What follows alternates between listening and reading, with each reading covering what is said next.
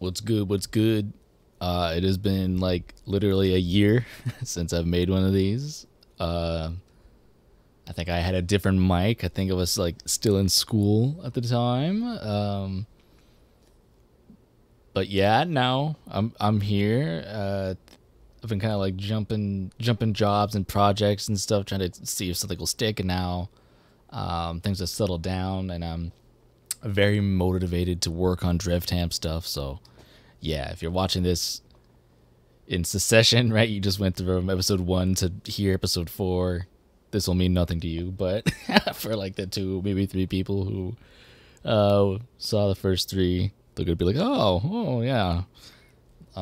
Anyways, yeah. So quick recap. I kind of just like introed the Drevtam universe with the level zeros, levels ones, whatever. Oh, sorry, yeah, level ones are no level zeros. And then I also briefly talked about the timeline for Earth itself. So I'm gonna kind of, in present year, which I get to decide, what does Earth look like? What does each kind of faction kind of do? What does it look like? So I'm gonna go over that. So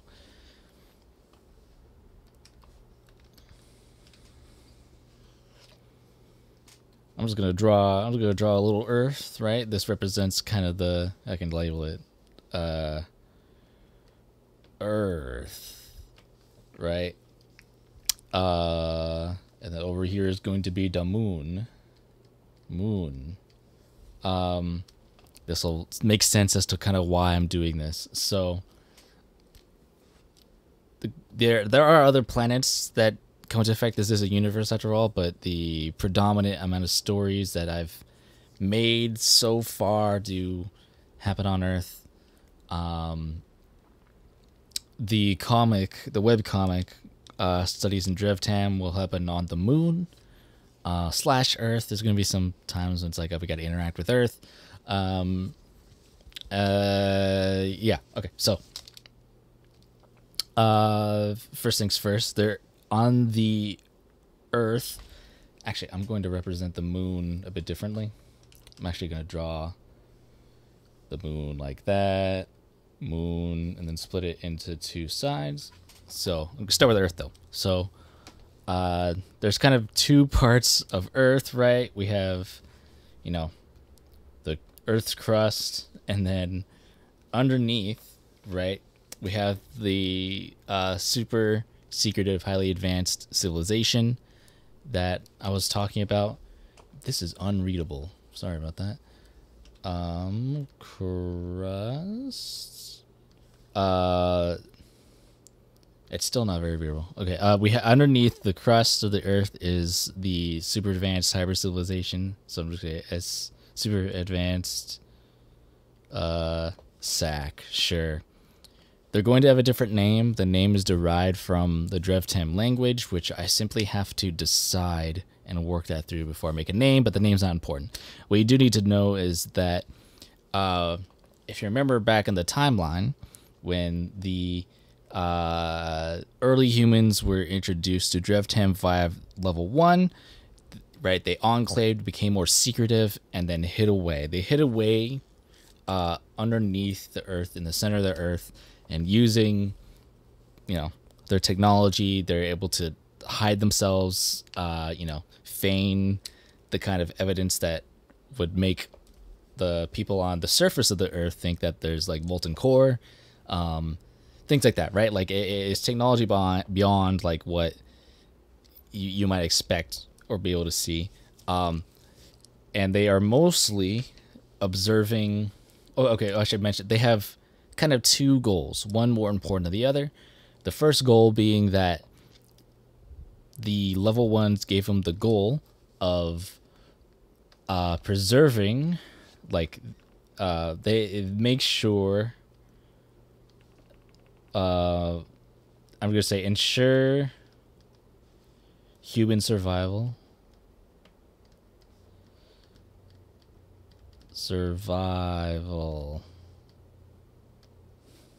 I really wish I could write legibly. Yeah, ensure human survival, right? If you remember, the whole universe is just a sandbox for the purpose of entertaining the level ones, really. And that's kind of the SAC, as I'm calling them right now. They're like a main player in that simulator, if that makes sense. They're like a main faction to the level ones, and so their primary goal is to just make sure you survive, right? There's not really a way to win the game, but yeah.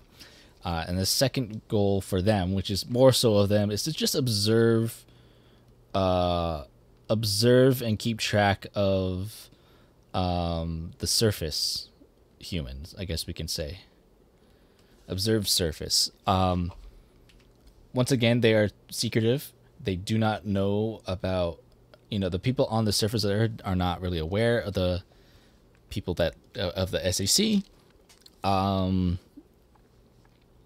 There are some instances in which that's not true, and there will be a point in which the SEC does reveal themselves to the people on the surface, and then, you have to deal with the kind of like there's a lot of play with like the geopolitical implications and the effects of it all. Yeah, it's this whole thing, and there's also like primary characters for that as well. Another thing too is they, not immediately, but they eventually become very aware of Letha, who is on the moon. I know I'm just saying names at this point, but Letha, the main character of the webcomic, is on the moon. I'll talk about that in a second. Right, and she kind of figures out Drevtam to an extent that SAC's maybe like a bit too concerned about, so they start monitoring her, and then way down the line there's going to be some interactions probably. Yeah, but that's kind of the main thing, right? Hyper advanced civilization that's used the technology to hide in the core of the earth, as well as they have like really, really extra planetary, like way into the edges of the universe, kind of exploration and defense. They do have like a sector that of the galaxy that they're trying to defend, right? They said that this is our area. Anyone who attacks is a threat. And of course there are alien races that attack, right? But this is getting way in the future, right? In the future in terms of like development of the universe and its stories, not necessarily timeline. Because, at current year of whenever that takes place for the universe, they are currently doing that. Yeah, once again, using the technology to get ships from the core, past the crust, and to defend whatever they need to defend afterwards. So, if those are the people that are in the surface, or the center of the Earth, and another, you can also do a lot of fun little stories with like Hollow Earth theory and stuff like that. If anyone ever knows about that, there's a lot of play, and there's a lot of fun things you can do with that. Anyways, so yeah, these people in the center of the Earth, right? The crust. I probably shouldn't have wrote that there. It's kind of implied. Whatever. There's a layer of protection between the center and the surface.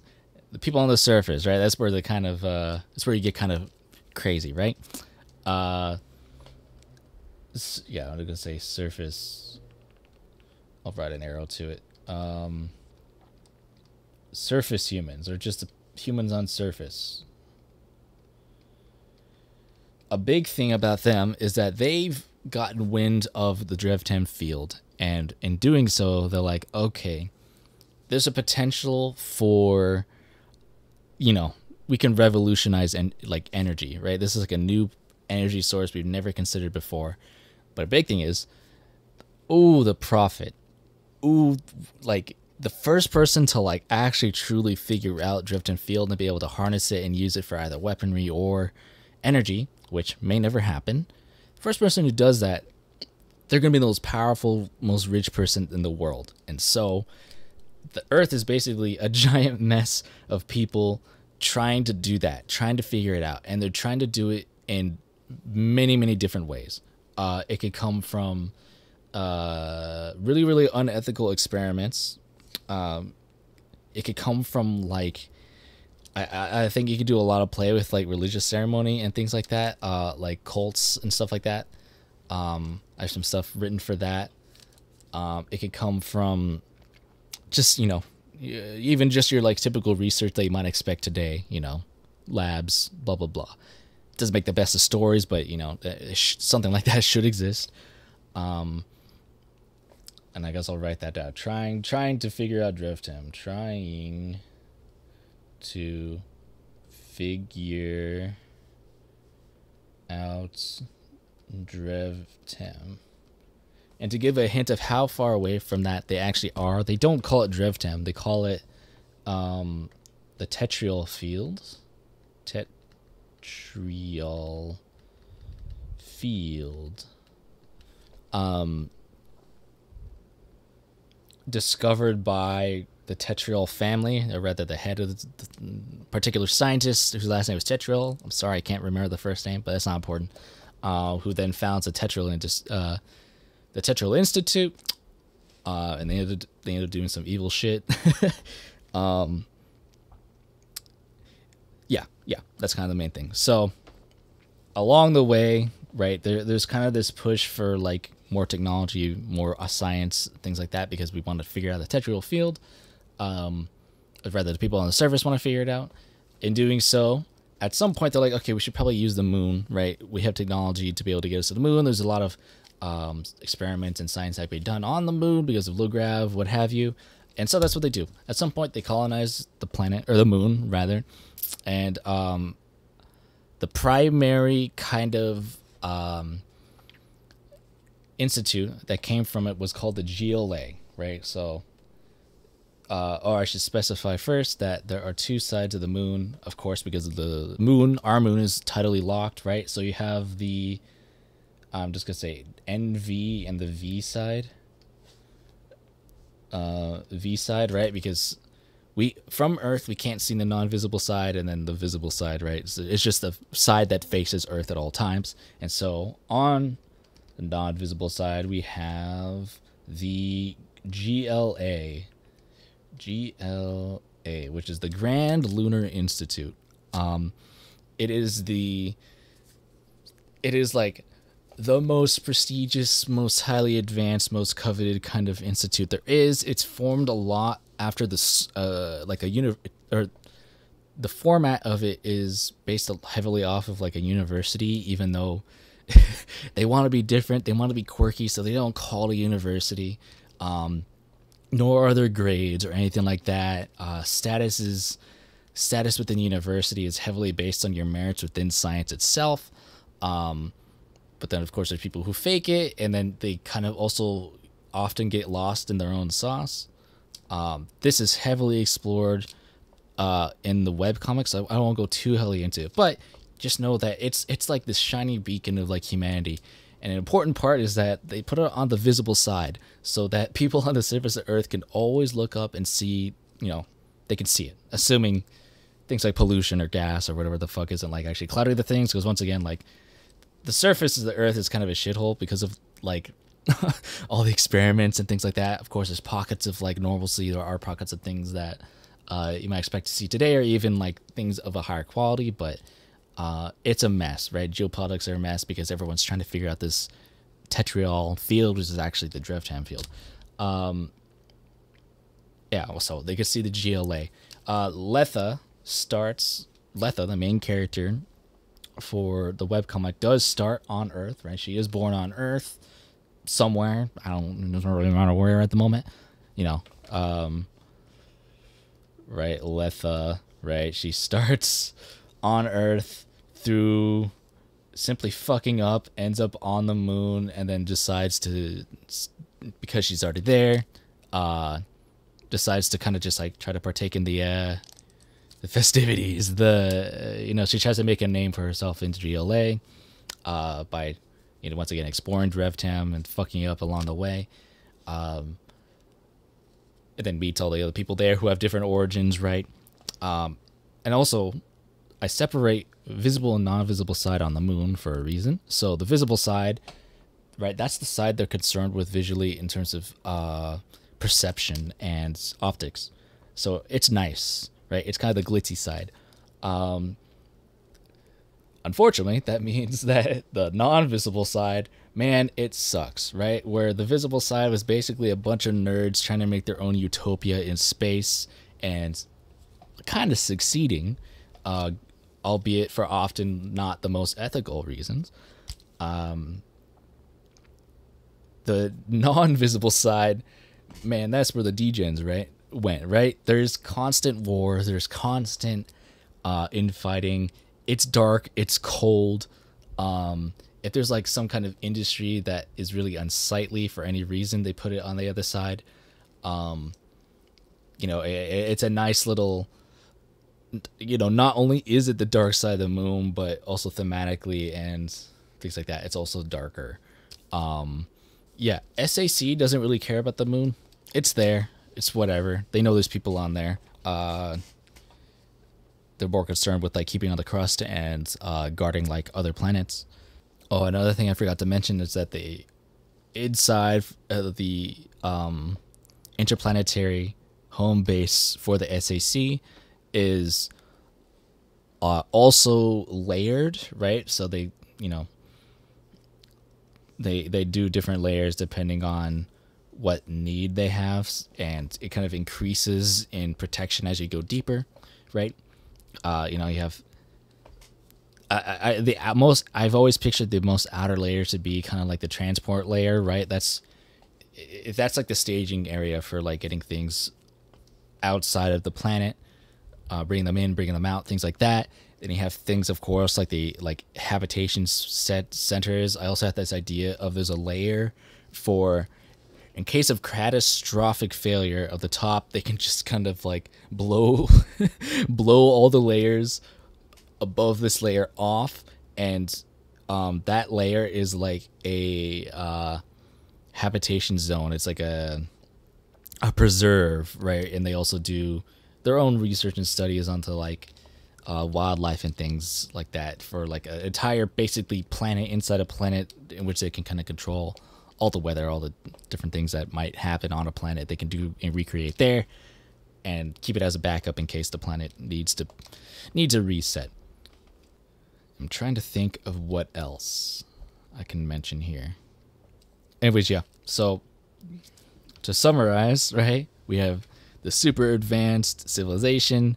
They house themselves and have their home base on the inside of the planet Earth, and use the technology to be able to hide themselves. But they also have a lot of wars and stuff way out into the galaxy, because their main goal is to protect the human race, which unfortunately there's a lot of extraterrestrials that do not want that to happen, right? They want the human race dead because they also have their own stake in the game, as brought about by the level ones. The surface humans don't know about SAC at all, and they are all collectively trying to figure out the tetrial field so that they can be the biggest, baddest person on the planet. They do this through varying means, some cool, some not. And then on top of that, you have the moon. The moon has the nice glitzy side and then the bad, scary side. The webcomic, which I do plan on actually starting to draw, it'll be really scrappy. It'll be... sorry, let me get before I get ahead of myself. On the glitzy side of the moon, you have the Grand Lunar Institute. That's very important. And yeah, okay, so in terms of what needs to be done, so things are kind of like settling down, so I do, and I've had a lot of motivations to start working on this kind of stuff again. So one thing I will be doing is actually starting the webcomic, because a lot of it's written out. It's just a matter of like doing it and like getting it out there. It's not going to be pretty, I'm going to say this right now. I don't have the time or anything like that to actually really sit down and make sure all the pages are nice and inked and colored and things like that. It's going to be legible, right? Like I'm not like, it's not like, oh, here's a face and some guy's punching another guy, right? It's not going to be, obviously there's still going to be like effort into like perspective and faces. I'm going to make it legible, right? But it's going to be scrappy because I'm more concerned about getting the story out rather than making sure that the art is something you might see on a printed page. Maybe in the future I could hire someone, or I myself can go back through and like pretty up the pages. Right, like I'm drawing a face right here. It's gonna be something like that, right? I feel like that's still very clearly a face. at least I hope other people can read like that. You know, shoulder, neck, other shoulder, like down. Right, it's legible enough, I guess is the way I'll say it. It'll look like that. I'm also working on some animations for the characters in the webcomic. And they're just silly, fun, goofy things just to get the word out. Granted, I'm probably putting too much, they're probably too difficult for me who has no animation background. But it's fun to learn, and I love the idea of making like little music videos and stuff like that. So that's what I'm gonna be working on. And yeah, stay tuned for the 3 people that watch this. If you want to keep up to date about all that kind of stuff, follow my Twitter. Which is, it should just be ghost_vendor. Capital G, capital V. I don't think the capitalization matters. Yeah. Thank you. See you in the next one. I don't know what the next one will be. Or when. Where, you know.